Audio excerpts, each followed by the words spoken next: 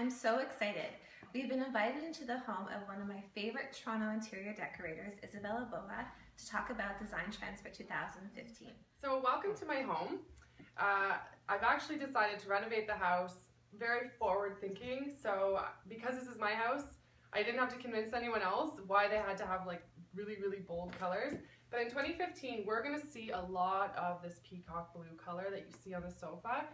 It's a little scary when you're just buying a sofa and all you see is the blue, but you have to always think about layering. And another trend coming in for 2015 is going to be layering geometric patterns. It sounds easy because you go into the store and they all look great, but you really have to watch for the proportions. So here we have this chevron rug, very bold statement. And then we have another bold statement, which are these accent chairs with another geometric pattern. The reason why they can work together is because the chevron rug has a very bold, thick pattern, whereas this is a lot thinner. So there we go, we get to start to layer them. Also then you want to put solid things on top to give it a breath of fresh air like these pillows. Another huge trend that we've started to already see for 2015 is gold. Gold, brass, copper, rose. I always get inspiration from, for example, high-end stores, fashion stores. So Michael Kors is on top of all of the trends as far as I'm concerned. Walk in there and look at what watches they have on display. Right now they're definitely golds, coppers, and all those that I've mentioned. So you can see that we have a layering effect of accessories. I brought in some gold, but don't be afraid to mix it with some silver as well. Don't want to go over top and just have everything be gold. So be smart about mixing your metals, and it's perfectly okay. This coffee table here is chrome. So we've seen chrome for many years now, and you might be afraid to mix the chrome if you're doing the gold.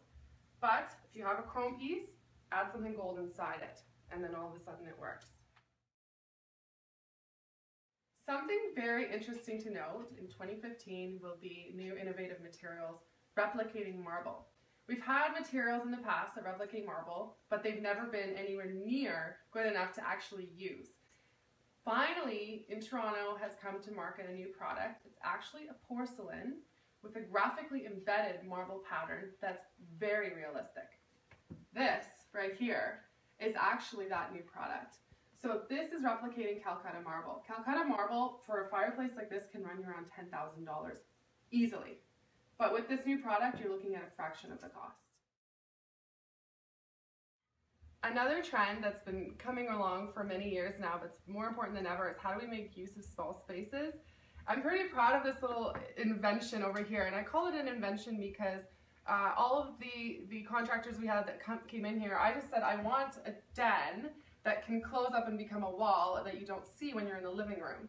And they were all sort of a little bit confused because usually when you have doors, you have casings and you have moldings around the doors, and I didn't want that. So I had to get creative and do some sketches and really explain my vision. In the end, it worked out. So this wall right here, when you open it, becomes my home office.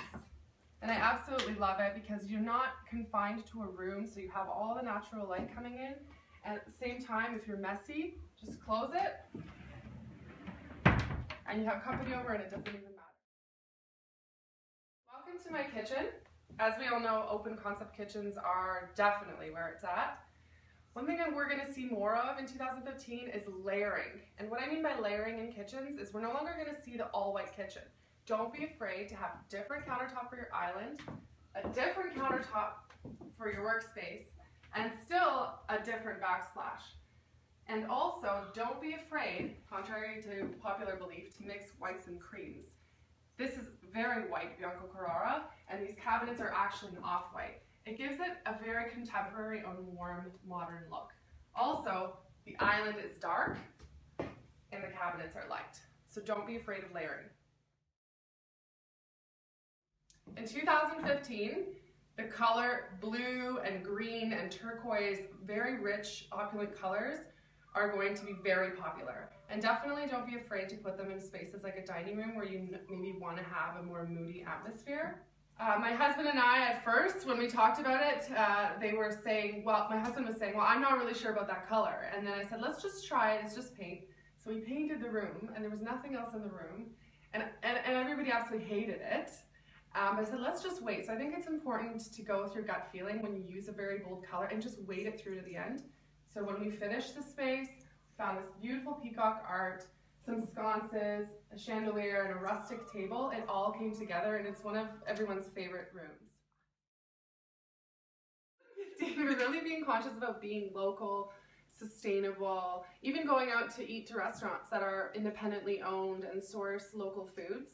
So in our interior design industry, we're actually finding that more of our clients are opting to hire local artists to do their artwork as opposed to buying online or in big box stores. Here's a perfect example. This is by an artist. Her name is Chantel Settle from Waterloo. That's where I grew up, and I feel like I want to support the town.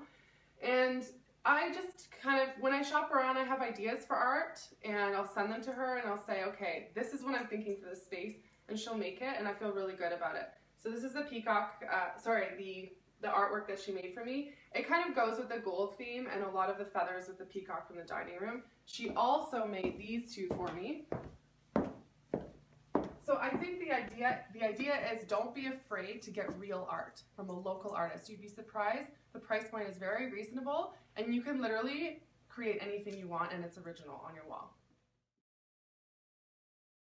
Welcome to my master bedroom. It's quite different than the rest of the house because I wanted a place to come and just relax, very calm place. So this type of color scheme has been around for many years, but in 2015, as I mentioned, you're going to start to see the golds coming in alongside with some warm wood tones and then the beiges. The beiges now have almost like a warm green tone to them. The name of this wall color is called Gray Lake.